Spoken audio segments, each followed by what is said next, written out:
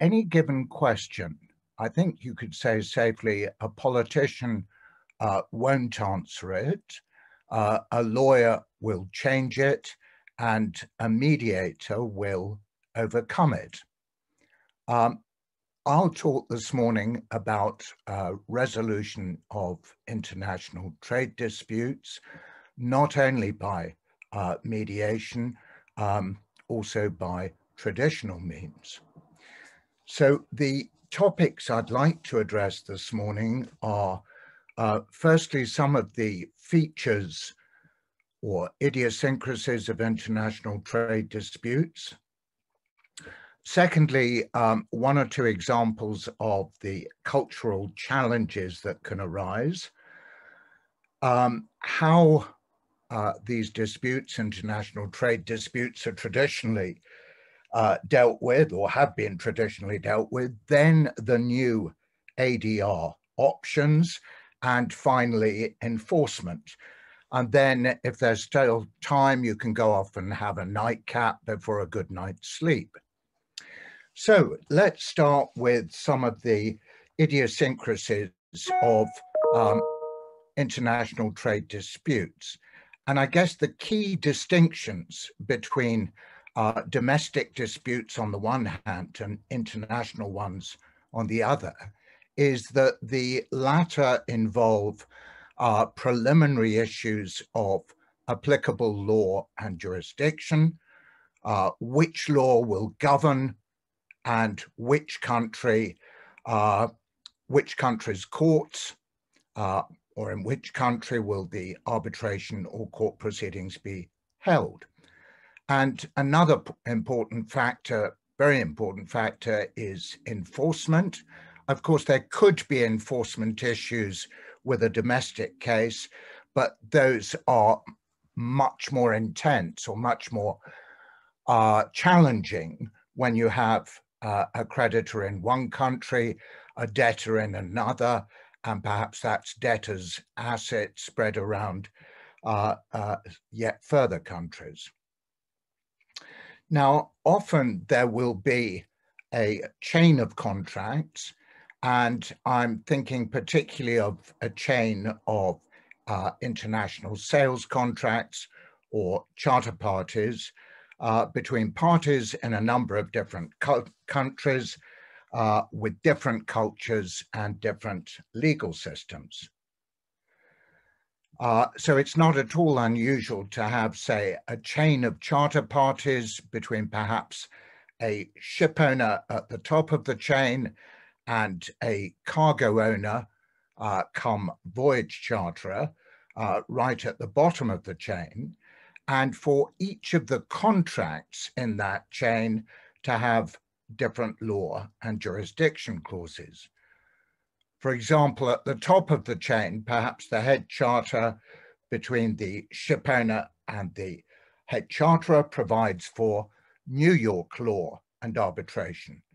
The next charter down may specify German law and GMAA arbitration in Hamburg. That's the German Maritime Arbitrators Association. The next, perhaps, Singapore law and SCMA arbitration. That's the Singapore Chamber of Maritime Arbitration. And finally, perhaps at the bottom of the chain, the charter may provide for English law and LMAA, that's London Maritime Arbitrators Association terms, arbitration in London. Now, the cargo owner may have a claim for short delivery, let's say, or damage to the goods carried, and he may be able to bring that claim direct against the ship owner under the contract evidence by the bill of lading. But perhaps there's a yet further unhelpful law and jurisdiction clause in the bill of lading, and the cargo owner decides to bring his claim under the charter party. Now, depending on the facts, that claim is likely to flow all the way up the chain to the ship owner. But there are all these differing law and jurisdiction provisions, almost guaranteeing an extremely slow and expensive route to ultimate resolution. Indeed, matters may be yet more complex if the various contracts aren't completely back-to-back, and therefore there could be differing issues and potential liability as between different parties in the chain. Now, you may think this sounds a bit fanciful, but for many years I was engaged as a partner in a leading international shipping commercial law firm, specializing particularly in shipping and international trade. And I can tell you that we regularly dealt with such cases. So I've said a little about the difficulties stemming from long contract chains with differing terms and perhaps law and jurisdiction clauses. Now, there can also be cultural differences with parties from, I think the jargon is low context, and others from high context cultures. Now, if time permits, and please do remind me, I can give you some practical examples at the end. One of those is personal, and the other was related to me. Now, well, let me just give the shorter, easier one right now. I was asked by my former law firm to go and set up its first office in Germany. And so I moved to Germany, lived there for a couple of years, and I had an application from a young German gentleman and listened to all he had to say. And at the end, having been not too impressed, I said, interesting. Now, that young German was back on the phone to me within a day or two, saying, Mr. Lux, you said this is very interesting. So when are we proceeding? And I then had to explain, look, your English is, of course, excellent. It's not a language issue, but that's one of the nuances of the English that, let's say, one lets someone down lightly. So interesting means, in English, it's never going to happen. The Germans are much more direct. You say to them something's interesting, and they expect it to happen the next day. Now, of course, I, by the way, had the good fortune to attend, I think it was the International Mediation Institute's first course leading to a diploma in intercultural competence that was held in the UK. And fascinating course it was. And the second cultural issue that I want to mention, if time permits, which I'll come to at the end, in fact, was related during that course. Of course, you can't be aware when you're speaking to someone from a different culture of all the facets where there may be differences. But what, if you were alert to this, then it's taking you a long way towards being on your guard and being prepared, that there could be different reactions from the one you expect, not because the other party is being difficult, but because they do come from a cultural a different cultural background. So next point, how do these international trade disputes, how have they traditionally been dealt with? Well, many have been dealt with by high court litigation. And of course, if one of the parties has a strong enough bargaining position, then that may mean the courts of his country. If that's not the case, then perhaps a neutral court will be selected, and the commercial court in London is, I believe, the most popular international choice. I've heard it suggested, I don't vouch for these figures, that in about 70% of London commercial court cases, at least one of the parties is foreign, non-English, and in over 50%, both are foreign. So it's a popular international choice. Now, next up is arbitration. And certainly very many shipping and international trade contracts provide for London arbitration. Indeed, there's a very recent study commissioned by one of the leading international international shipping law firms with its head office in London, that has reported that over 80% of worldwide maritime disputes are arbitrated in London, quite a staggering figure. The English Commercial Court and London Maritime Arbitration may be efficient and popular, but in the nature of things, litigation and arbitration are time-consuming and expensive and do nothing to address the cultural dimension. In fact, to maximize neutrality, many institutional arbitration rules expressly provide that the arbitrators must be of different nationalities from those of the parties. And therefore, in effect, the arbitrators risk being, if anything, culturally ring-fenced from the parties.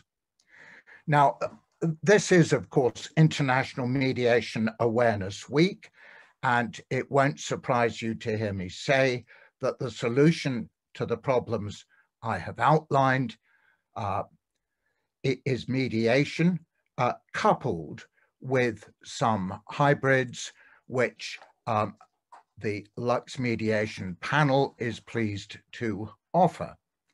And in about, well, less than an hour from now, my panelists and I will be holding a mediation simulation, and that will demonstrate, I hope, some of the advantages of mediation.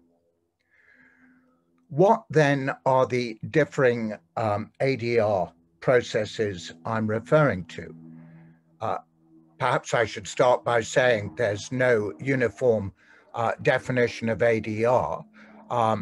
You know, in the old days, it was said it stands for Alternative Dispute Resolution, but that sounded to some almost wacky. Some lawyers think it stands for Alarming Drop in Revenue, but anyway, it's still a convenient acronym.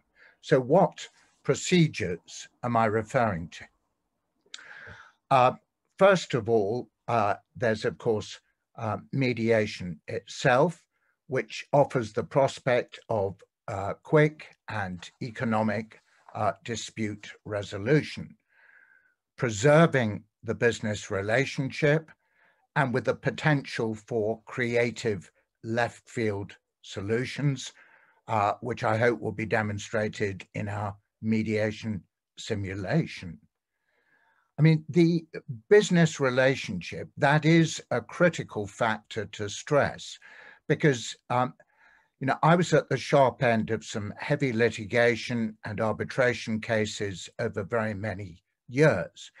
And it struck me that in many cases, even if my client won the piece of litigation, the end result may be that the relationship, the business relationship, which had perhaps taken years to build up, was burned on the altar of that litigation. So, and I do recall the one-time General Counsel of General Electric, GE, saying something like, you know, winning in business is not the same as winning in court. So really a very important factor. So beyond mediation, there is the possibility of co-mediation. Now, some cynics may say, well, why employ two mediators where one should do? However, I would seek to persuade you that there are cases in which two co-mediators working successfully together may bring about a resolution where one alone may fail. To illustrate that point, and of course there are many examples, it could be co-mediators because of language factors, because of different fields of expertise. I'm thinking predominantly now of cultural factors. And the fact is that the center of world trade has moved eastwards. There's a steadily growing number of international trade deals concluded between Western and Eastern interests. And it's important that both parties, the Eastern and the Western parties, be comfortable with the mediation, of course, that's proposed. Now, one of my co-panelists, Li Weipeng, who is based in Singapore and of Chinese origin, he and I have started offering a co-mediation service, which is precisely geared to address these known cultural differences between East and West. Our expectation is that Weipeng's presence as mediator will give the Eastern party the confidence that his underlying concerns will be recognized and addressed, and hopefully vice versa as regards the Western party and my presence.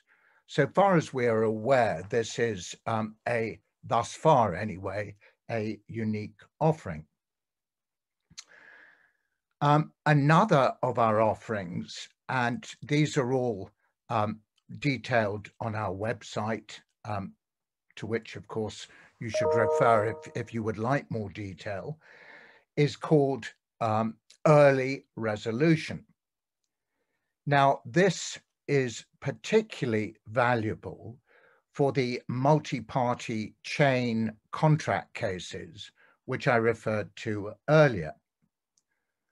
The one thing that's certain in such cases is that they are extremely slow and expensive to resolve by traditional means. And that can lead often to complete inertia. As I know from firsthand experience, as I say, having handled many of such cases, they can literally drag on for years. I think the longest running case I ever had, I inherited as what was then called a baby article clerk or trainee lawyer, and finally got resolved nearly 25 years later when I left for Germany to set up the office in Hamburg. Now, with the early resolution procedure, the idea is that an early resolution neutral is appointed at an early stage with the initial task of speaking in confidence with each party in the chain and drawing up a roadmap for resolution of the dispute. Whilst that may often lead to a formal mediation as the next step, often much earlier, by the way, a mediation taking place much earlier than might otherwise be the case, that is not necessarily the result of the early resolution neutral's intervention. It may be, for example, that speaking and the discussions the early resolution neutral has, by the way, are strictly private and confidential, just as the discussions a mediator has with each party. So as I said, the common result will be a mediation as next stage, but perhaps the early resolution neutral identifies that there's a difference of view between the parties as to the meaning of a particular clause in the contracts, and that if that's resolved, that should unblock things. Now, if that's the position, then perhaps the suggestion would be that the parties proceed to whichever may be the appropriate court on a construction summons to get an authoritative ruling as to the meaning of the clause. Or sometimes it happens that during those early discussions, the early resolution neutral's intervention suffices to unblock dialogue between the key protagonists, who are then able to take over themselves and talk constructively between themselves, hopefully leading to a resolution. However, and this came as a surprise to me, what has happened certainly in some cases is that the discussion you hold with each party at that very early stage can itself lead to final resolution of the matter. As I say, when this scheme was dreamt up, which I must pay tribute to an advanced mediation course which I attended at Harvard, which set me thinking along these lines. When this was set up, I didn't expect that there would be immediate resolution. I thought that there would be a next stage of either direct dialogue between the parties, a mediation, or something else to follow, bringing about resolution. Finally, let me mention two processes we offer which are less facilitative in nature, but for which there is nevertheless demand. The first of those, ENE, or early neutral evaluation. This, of course, involves being appointed by two disputing parties to provide a non-binding opinion on the strength of the claim and also the appropriate settlement figure, or at least settlement range. The final process that I will mention goes under the acronym of SCRIBE, which stands for Small Claims Resolved Independently by Experts. And I should say straight away that this is the brainchild of my co-panelist, Li Wai Pong. The experience has been his, which led him to these thoughts, and I must say shared by me, is that there are many, many small claims of less than, say, US dollars 50,000, which are uneconomic to litigate or arbitrate, and where the parties may be afraid to mediate. Now, although the best available data, which is, I suggest, the CEDA biannual report, although that indicates that settlement is achieved in over 85% of mediations, there is always the fear that perhaps yours may be one of the few which doesn't settle, and where you may therefore be saddled not only with your unresolved claim, but also with the, on that hypothesis, wasted costs of the mediation. So to overcome that problem, SCRIBE offers a quick, inexpensive, and reliable route to a decision, and therefore to a guaranteed outcome. Therefore, for the first time, there is a route to ensure that such claims can be resolved and that they don't simply fester. Now, you may say, and I don't know how many of those attending are lawyers in private practice, but I would guess a fair number. And many may say, well, that's not going to be of interest. You know, we have hourly, we have billable hours and billing targets, and you talk about cheap, cheerful, quick. But I'm going to suggest to you that, in fact, that you should have a real interest in this. And the basis for that suggestion can be summarized thus.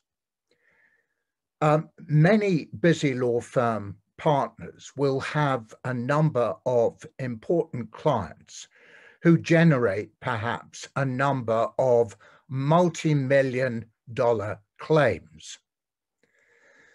But for every multi-million-dollar claims, there will be an even bigger number of smaller claims. So if the partner says, sorry, we can't handle those claims cost effectively, then a smaller, lower cost firm will be brought in to deal with those claims. And there is then the risk, of course, that the client will ultimately say, you know, this smaller firm is doing a great job. They should be rewarded with the higher value claims as well. And therefore you, law firm partner, have lost your client. So I think and there are numerous other reasons why parties, institutional litigators, insurance companies, P&I clubs and the like should be extremely interested in this procedure. So as I think I mentioned, details of this scheme also and the rules of Scribe are on the website. The final point I will touch on is enforcement. Now, the fact that parties are in mediation is no doubt because at least one party suggests that the other has failed to perform the contract. Now, at the end of a mediation, a successful mediation, what do you end up with? Well, you end up with another contract. And who's to say that there's any better prospect of the second contract being performed? So enforcement is an important issue. Now, when mediation proceedings are commenced after court or arbitration proceedings are underway, there is always the possibility, and that's something that certainly has been done in my mediations many times, to draw up the mediation settlement agreement in the form of a consent court judgment or arbitration award.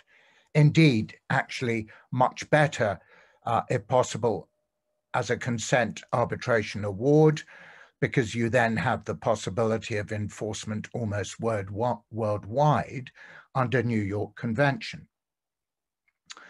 But that can be cumbersome, and of course, not all mediations take place after court proceedings have been commenced. Indeed, just a few days ago, I was mediating an international airport project dispute with a number of parties from different countries, and that mediation was taking place before court proceedings. In fact, the contracts provided for arbitration before arbitration proceedings had been started anywhere.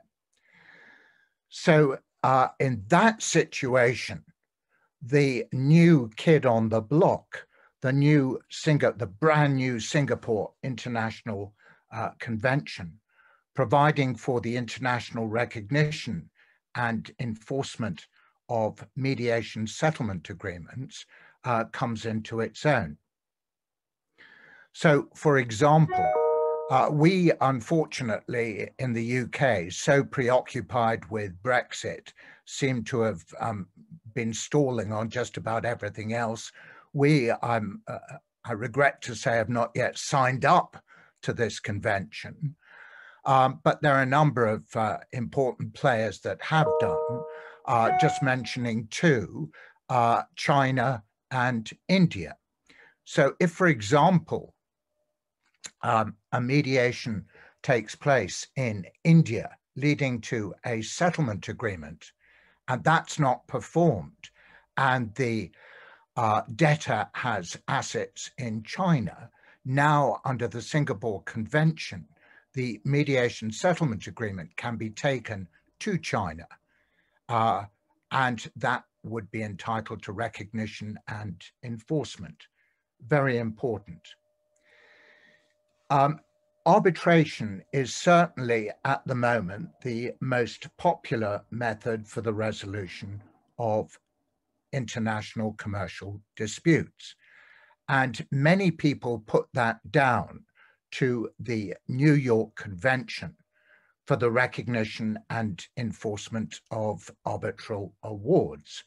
And as I've said, that's one of the most widely ratified conventions of all times, with over 160 state signatories. Now, many are predicting that the Singapore Convention will do for international mediation what the New York Convention has achieved for international arbitration, in which case I can predict indeed a bright future for international commercial mediation.